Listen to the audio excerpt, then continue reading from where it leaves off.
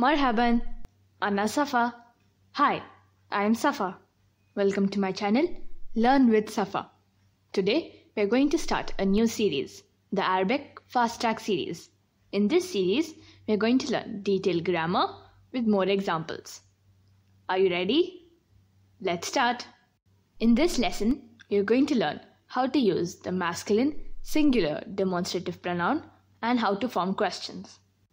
Let's start. Haza, which means this. Haza is pronounced as haza but is written without the first alif. Haza is used for masculine nouns. Let's see some examples. Haza baytun, this is a house. Haza means this. Baytun, a house. We already know that the word bayt means house. So here we add tanween, the double vowel mark at the end of the noun to make it baytun, a house. Let's repeat. Hadha baytun, this is a house. The next one, hadha babun, this is a door. Let's repeat. Hadha babun, this is a door. The next one, Hadha masjidun, this is a mosque. Let's repeat. Hadha masjidun, this is a mosque. The next one, Hadha kitabun, this is a book. Let's repeat. Hadha kitabun, this is a book. The next one, Hadha miftahun, this is a key. Let's repeat. Hadha miftahun, this is a key. The next one, Hadha kursiyun, this is a chair. Let's repeat. Hadha kursiyun, this is a chair.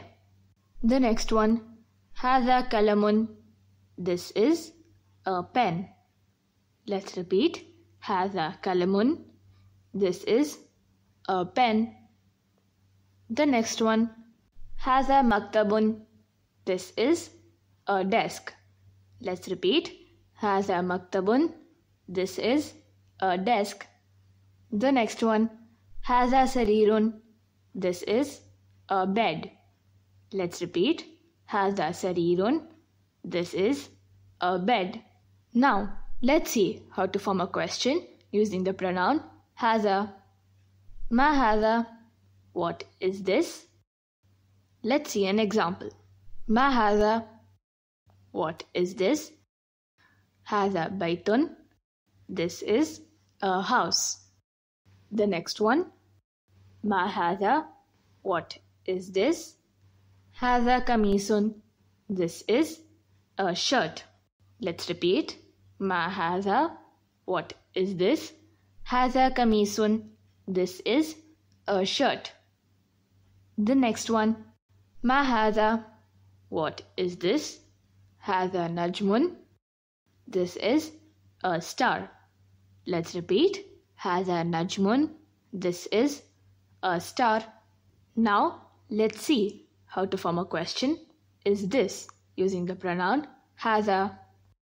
Hadha, is this? And we reply, Naam, yes, or La, no. Let's see some examples. Hadha miftahun, is this a key? Hadha, is this? Miftahun, a key. And we reply, La, hadha kalamun, no, this is a pen. Let's repeat. Hadha miftahun, is this a key? La, hadha kalamun, no, this is a pen. The next one, hadha baytun, is this a house? Naam, hadha baytun, yes, this is a house. Now, let's have a quiz. The first one, ma hadha, what is this? The options are هذا قلم هذا كتاب هذا كرسي.